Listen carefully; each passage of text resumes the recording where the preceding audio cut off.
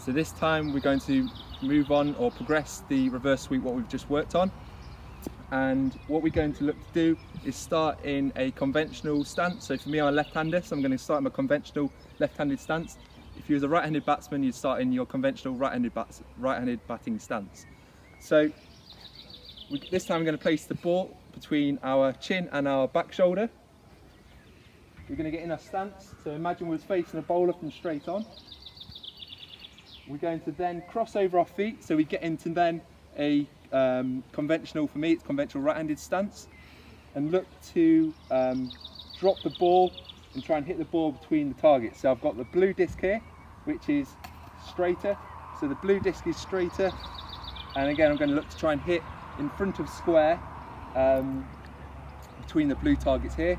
The yellow disc is on the leg side of a right-hander, so it's going to be looking to hit further behind square, so catching up with the ball and looking to hit the ball behind square. So I'll give a demonstration how it goes. So we go blue disc first. Again, lead with that front shoulder, so that front shoulder, make sure it goes towards the ball. Also, your front shoulder goes towards the target.